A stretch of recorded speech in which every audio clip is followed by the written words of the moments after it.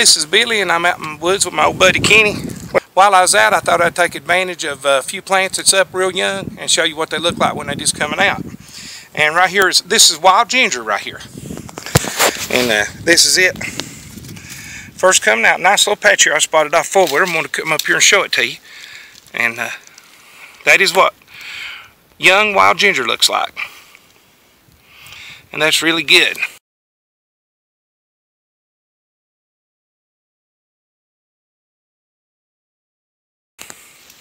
And I'm going to take this one right here. It'll probably be connected to that one. I'm going to take this and make me a ginger drink out of it. And that's all I need right there. So I'm going to take that with me. Here's a young shoot of Solomon seal. I'll dig down and show you that root.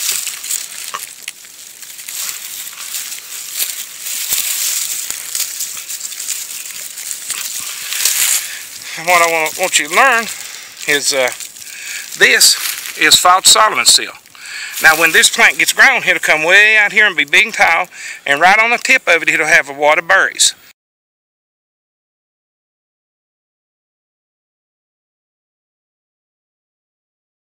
And remember that false Solomon seal has got a yellow root. It's got knots on it, and when you dig it, the berries will be down here, and this is false Solomon seal. They do buy false Solomon seal, and if you can see it right there, that yellow color. So that's false Solomon seal, and I want to show you that. We're going to put that right back down in there since we didn't break the bud on it, and the stalk's still attached. It'll still growing up for this. We're having good luck today finding a lot of little young stuff, and I'm learning you. I want to show you what real young, true Solomon seal looks like. We've looked at the false Solomon seal already. And here's you an example of a true Solomon seal.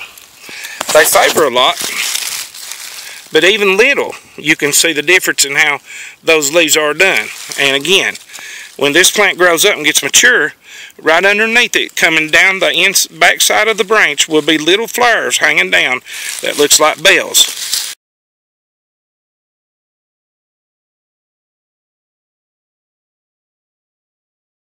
Let's dig this one up here and let you see the difference in the color of those roots.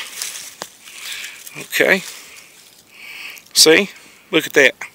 It's identical to the other one, the false Solomon seal, except for the color. And it is pearl white. Look there, how pearl white. And true and false both has got them little basketball humps on them, and them little stretch necks in between every hump. And this is a baby. They get 8 inches long and as big around as your thumb and bigger. Now we do buy both true and false Solomon seal when we've got to order for it.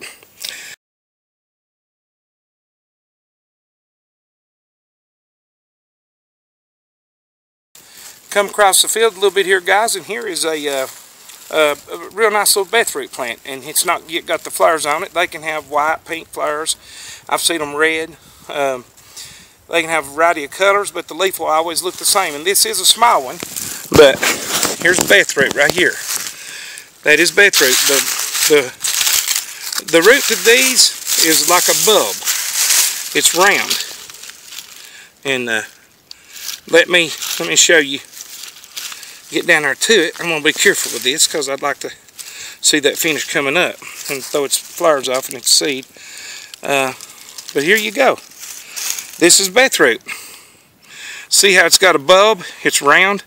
Okay, this is a young plant. That will get up to 3.5 inches long and as round as a quarter, sometimes close to $half. When you dig this Beth root, since it's so bulbous and it's watery root, this is real important. When you dig Beth root, you're going to find a lot bigger root in that, but that gives you the idea. When you dig Beth root, be sure to take a pocket knife or a hatchet, a good sharp thin bladed hatchet, and chop the biggest ones about twice, about pieces about that long.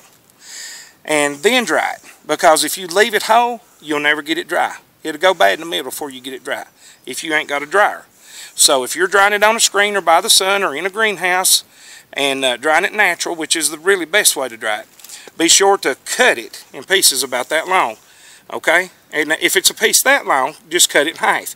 But if it's a big mature chunk, and you'll see that when you dig it, then cut it at least twice to help it dry. Now we're gonna put this piece of Beth root right back down in the ground here. And put some dirt back around it. Pat it down. And let it continue to grow till it gets big enough to make something out of. Well, here's a piece of bloodroot. We might as well add it to the list today. It is a nice little bunch of bloodroot. And there it is with its flower that reproduces and makes more bloodroot. Down in it, there's a little yellow down in there. And that is bloodroot. Over here is one that ain't flowering. Its flower has some reason or another, if you look right there, it's been tipped off. So, pretty much everybody knows what bloodroot looks like, but I'll go ahead and dig one just in case somebody might want to know that don't know. And show it to them. And we'll bring this one up out of there. And here is bloodroot. And it is orange. And if you break it open, I'm not going to break it open because I'm going to put it back. It's not real mature. It gets a lot bigger than that.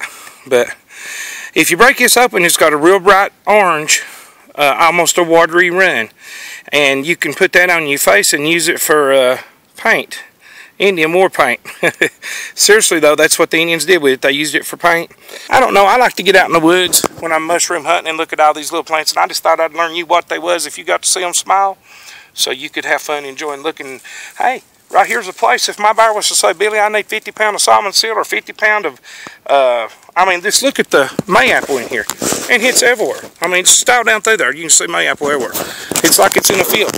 If I needed true or false salmon seal, mayapple, blue cohosh or black cohosh, this place is just standing in it for far as I can see over that way, plumb over the other ridge and all the way down the holler to the flat down there, which is about 140 yards.